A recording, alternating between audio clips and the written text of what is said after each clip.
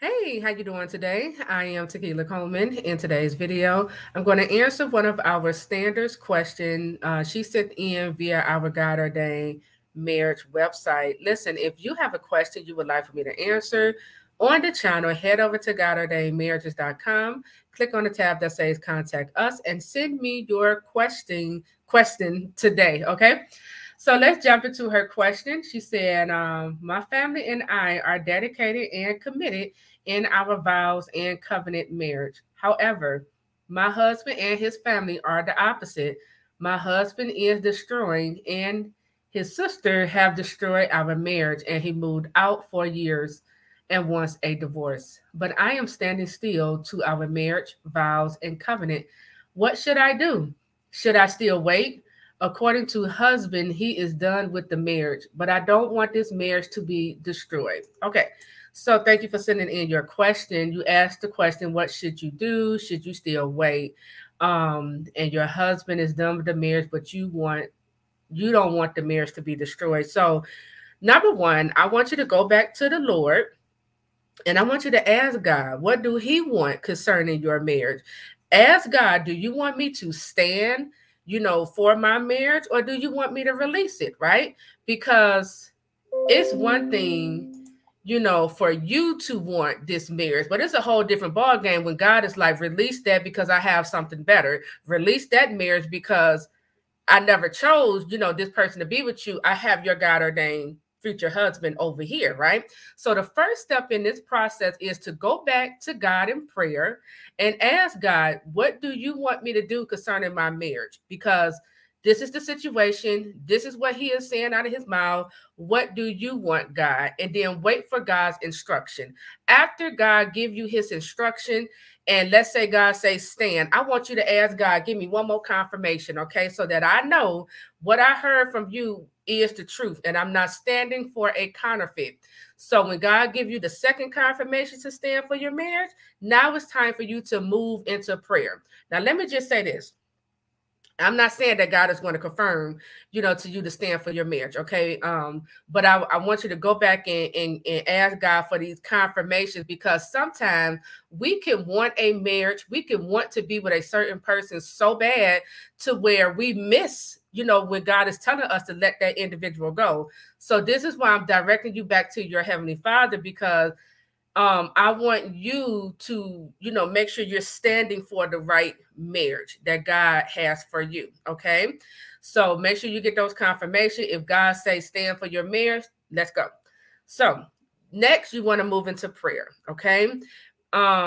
Your house, when I talk about your house, I'm talking about you, like what you're built on. I'm talking about your husband and what he is built on. I'm talking about the marriage, right? The marriage foundation. Okay. So when I say house, these are the things I'm referring to. Your house is built on sand. This is why it's crumbling down. Okay. It talk about this in Matthew 7, verses 24 through 27. Basically, a house that is built on sand, it's going to come falling down, but a house that is built on the rock, aka the Lord, right, it's going to stand the test of time. Okay. I was paraphrasing the book of Matthew chapter 7.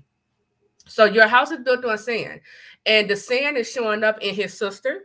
Okay, because you said his sister have destroyed your marriage. Well, your husband gave his own sister permission to destroy the marriage. Okay, so make sure you're holding your husband accountable. Okay, to because my sister can't do anything in my marriage if I don't give her permission, to do it, right? So make sure you holding him accountable in that area, but know that the sand, like I said, is his sister. She needs boundaries. Okay. I want you to ask yourself, in what ways have his sister, destroyed my marriage? Maybe she planting certain seeds in his ear. Maybe she's overstepping boundaries in your marriage. But whatever the case may be, get crystal clear on how is his sister destroying your marriage, and then give it a boundary. Okay. Another thing, understand when your husband say things such as he's done with this marriage, I want a divorce, that is the enemy speaking through him. Okay. So just because he wants a divorce, what did God say? everything goes right back to the Lord. Okay.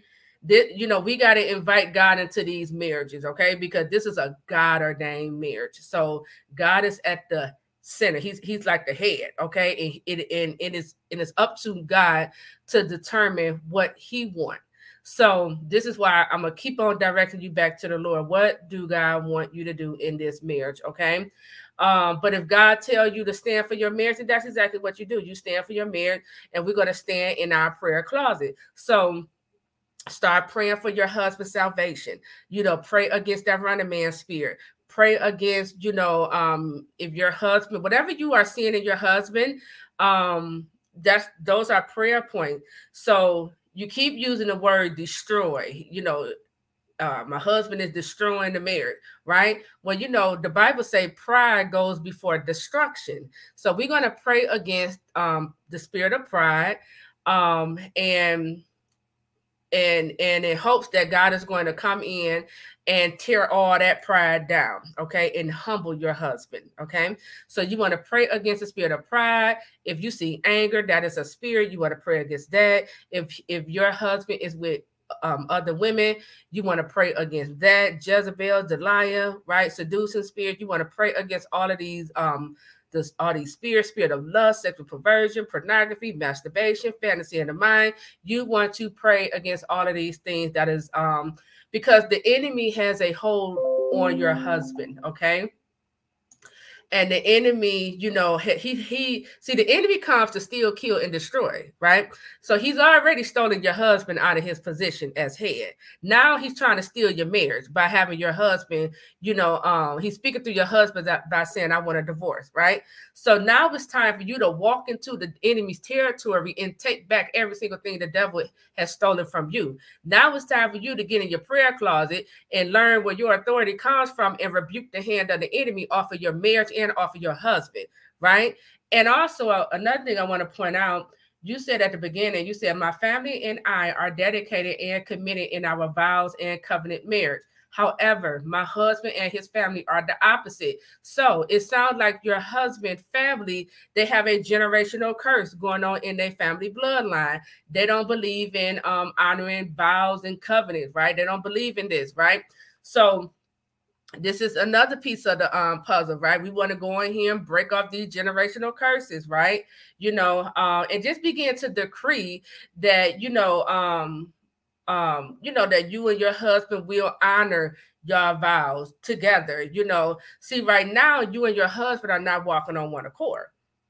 Yeah, that's why the two of you are, you're going in different directions. Okay. So when you pray, God is going to come into your marriage, and he's going to knock down the sand, and he's going to get you and your husband back walking on the same accord, right? It say, can two walk together except they agree, right? Right now, y'all unequally yoked. So God has to come in here and knock a few things down.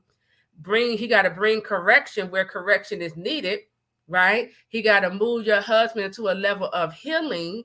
And he also got to grow him into the husband God has called him to be. So this is going to take time.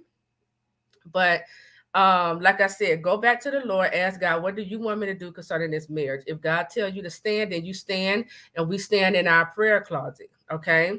We stand, just praying for the situation. You have to be very specific in your prayer.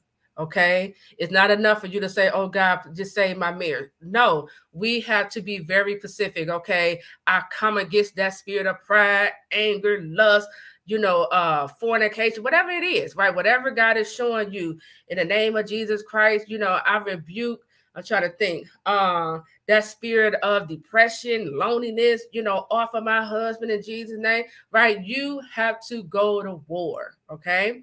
So that is my advice. Go back to the Lord, ask the Lord, what do you want me to do concerning this marriage? And whatever God tells you to do, that's what you do. All right. So that is it. I am Tequila Coleman. I'll talk to you all real soon. Take care.